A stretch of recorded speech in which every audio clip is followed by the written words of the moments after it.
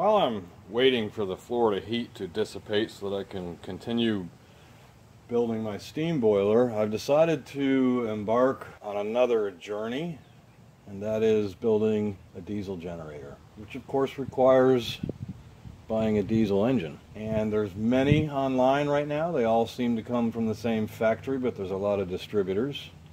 There seems to be two basic sizes, a 6 horsepower and a 9 horsepower. Some of them are calling this a 10 horsepower, but who knows.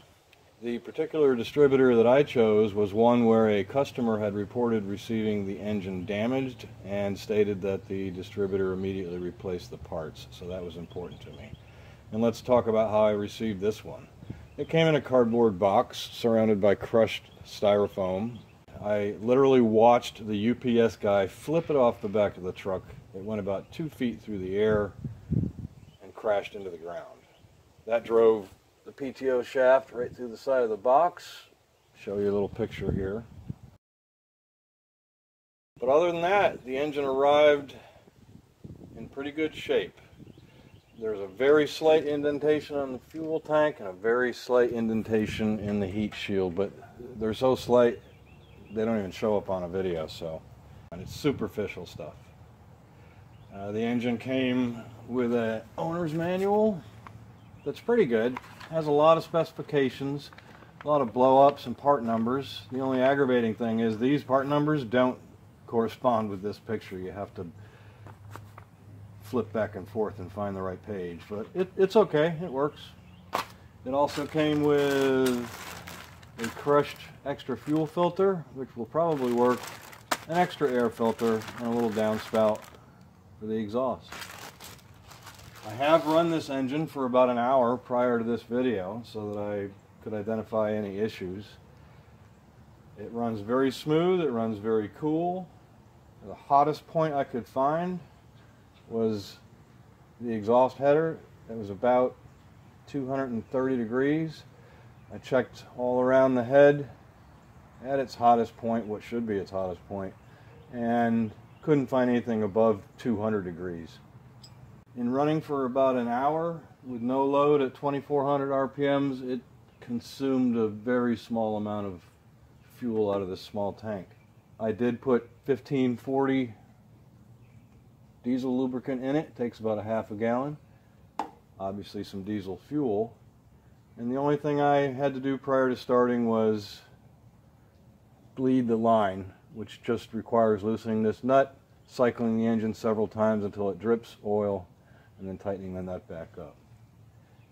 After an hour of running, I noticed that there was some spent fuel, burnt fuel, getting spit out of here, and found out that these were just barely snug. So I tightened them up, no issue after that. So it's a pretty good little engine. Let's get it down. Well, let me just do a 360 here.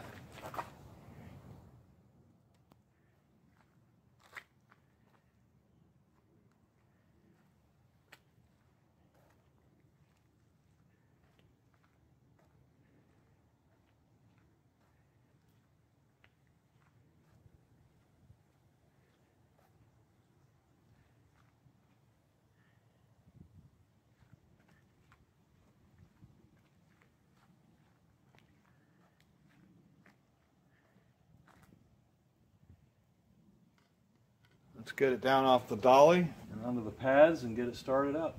See it run. So we're down off the dolly. We're on some foam pads. I will say that this engine has insane compression, and you really have to follow the starting procedure. And the starting procedure is cycle it until you're into your compression stroke and you can't cycle it anymore. Engage your compression release, and you're ready to go. What's going to happen is that has pushed down on the exhaust valve, which is going to get you through your compression stroke with no compression because the exhaust valve is now open. It'll get you through your combustion stroke. During your exhaust stroke, the engine is going to begin to open the exhaust valve on its own, which releases the pressure from this and it flips open. Now the exhaust valve is open because of the engine, so you still have a nice exhaust stroke. You're going to get an intake stroke, and then you're going to get a real compression stroke with the exhaust valve closed. And hopefully the momentum of previously spinning it gets you through that compression stroke and fires the engine. So let's do it. I'm going to turn the fuel on. I'm going to set the governor at about halfway. And if this jumps off the pads and starts dancing around on my patio, just give me a minute, I'll get it back in place.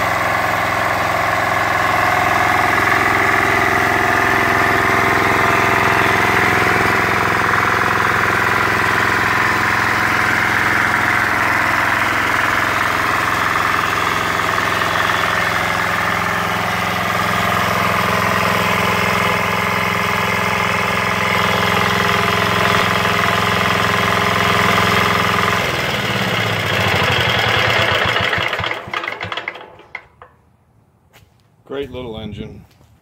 So if you just wanted to see it run, that's it. Could I throttle back and forth and go to different speeds? Yes, trust me, it does it. I'm trying to run it at a steady speed, get it broken in. As far as the generator, I'm just gonna get in here and talk about my imaginary Winco generator head. I chose a Winco 4800. It's on the way. I've been through lots of hurricanes. You really never use more than 4800 unless you're going to jump into an entire new class of generator.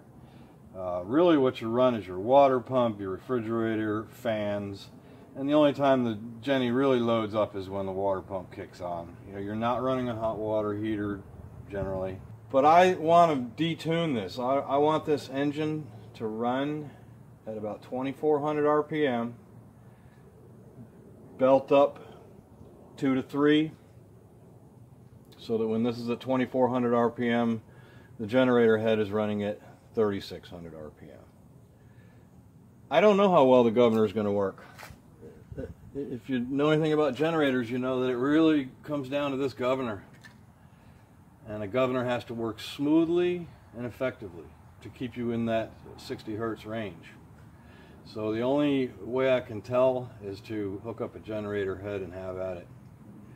And my next video will be when that arrives, and I'll get everything mounted and we'll see how it goes. And just real quick, I looked really hard at the Harbor Freight generator head, 7500 watt. Number one, I'm not going to use 7500 watts. By the time you add up the tax and shipping, it came to about $440, which is the same amount I'm paying for the Winco with free shipping. Less watts, more peace of mind, and like I said, 4800 is plenty, and it should work well with this engine. We'll see you on the next vid. Thanks for watching.